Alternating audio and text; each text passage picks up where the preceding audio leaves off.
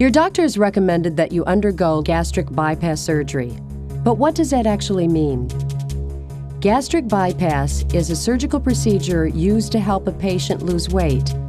It is usually recommended to help those who are morbidly obese, meaning that their weight problem has become a serious health risk. Most severely overweight patients overeat.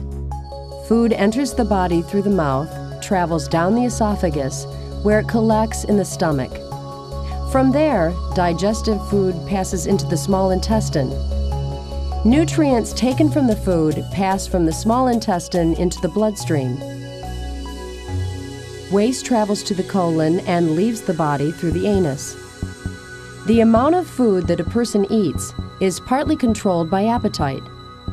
The stomach plays an important role in controlling appetite. When the stomach is empty, a person feels the urge to eat. When the stomach is full, that urge goes away.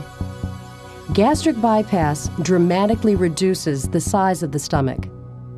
With a smaller stomach, the patient is physically unable to eat large amounts of food.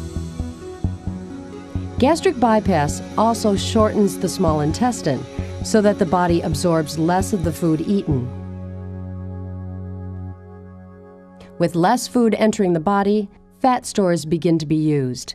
The patient loses weight. After you are asleep, the surgical team will make a vertical incision down the middle of your abdomen. They will gently pull back the skin to expose the connective tissue beneath. Your doctor will then divide this tissue and the underlying muscle tissue to expose the abdominal cavity. Your doctor will gently lift the liver up and to the side to reveal the stomach. Your doctor will then cut the upper portion of the stomach from the rest of the organ. This upper portion forms a small pouch which is sealed with a stapling tool.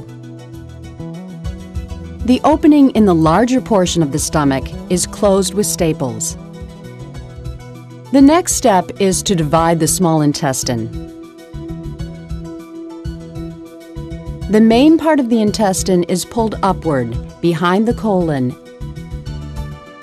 and positioned near the small upper stomach pouch. The other free end of the intestine is surgically stitched to the side of the intestinal loop.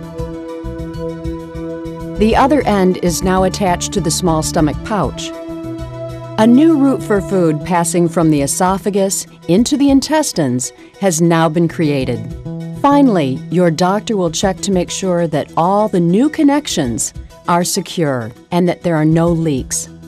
The liver and other organs are placed in their proper positions. A drain is put in place to remove any excess fluids. Then the team closes the surgical field by joining the muscles with sutures. Then the connective tissues are closed. The skin is sutured together and the incision is closed. Finally, a sterile dressing is applied.